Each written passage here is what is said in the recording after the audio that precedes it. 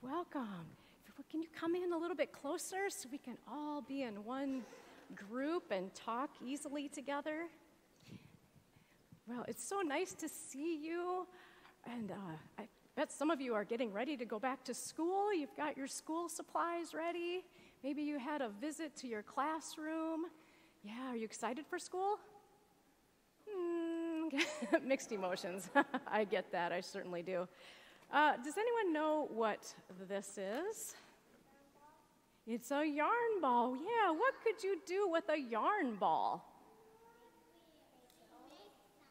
You could make something. You could make clothes. Yeah. Have you ever seen these? You could make a blanket. You're way ahead of me. Yeah. But look at this. They use these needles. And I am the worst person to describe this. I don't know how to do this. But so they use these hooks, and they can use needles, and they weave together this yarn. I don't know if weave is the right word, but they make things out of it like shawls and blankets. We have a person that we're going to read about today. Her name was Tabitha, and she knew how to make clothing. And there were people in her community that were sad and lonely, and they didn't have very much money. And what Tabitha did was she sewed them some clothes, and she gave it to them, and it made them so happy, and it made them feel special that somebody thought of them. And in fact, that kindness helped them to feel like God loved them too.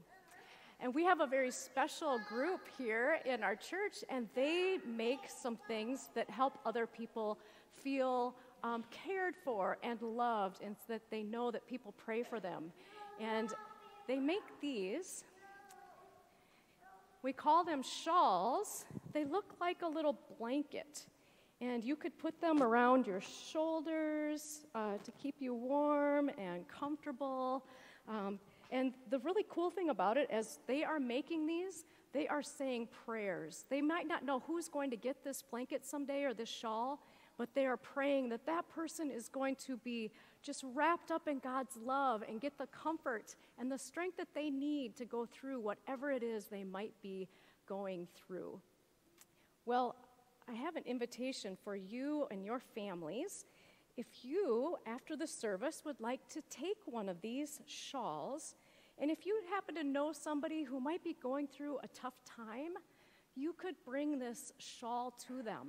And there is a brochure that goes with it that tells them all about how this came to be. And there's a little note, and there's a cross attached to this. And many people who have received these, I know quite a few, they say that it made them feel so loved to have a shawl that came from people who cared enough to think about them and to pray for them. Do you guys have anyone in your mind? You don't have to say it out loud, but can you think of someone who could use a little boost? And maybe you don't, and that's okay. But if you do, I'm going to invite you to take one per family. And as a family, maybe that could be a service project that you do together to bring some kindness and love to somebody who's going through a tough time. Do you think you'd like to do that? That would be so nice of you to do. Can you say a prayer with me? All right, let's all pray.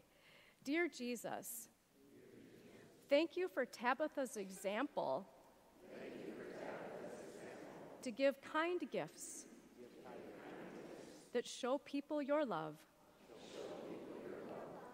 Bless all who receive our prayer shawls.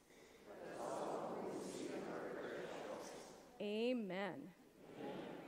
All right, and don't forget, if your family would like to take one of these, they're right up here, and Pastor Byron will help you with that. Thanks for coming up. Please stand.